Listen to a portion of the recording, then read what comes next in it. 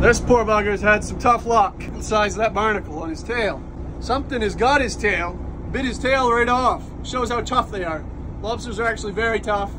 They survive wounds. Sometimes you'll catch them and be amazed how they're even still alive. They'll have big holes in the sides. They're constantly fighting on bottom with each other. Probably another big lobster did this. Maybe even a wolffish.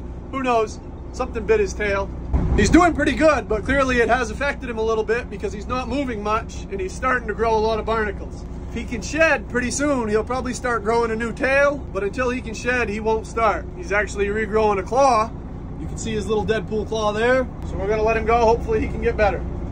I'm just joking. We're gonna get the barnacles off of him first. That's a big one.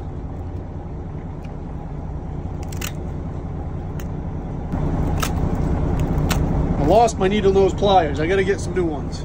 The old channel locks aren't really doing it. This one is almost a keeper, just barely too short. We're gonna give him a snack for his bad luck. Hopefully turn his luck around. He'll shed soon and get better.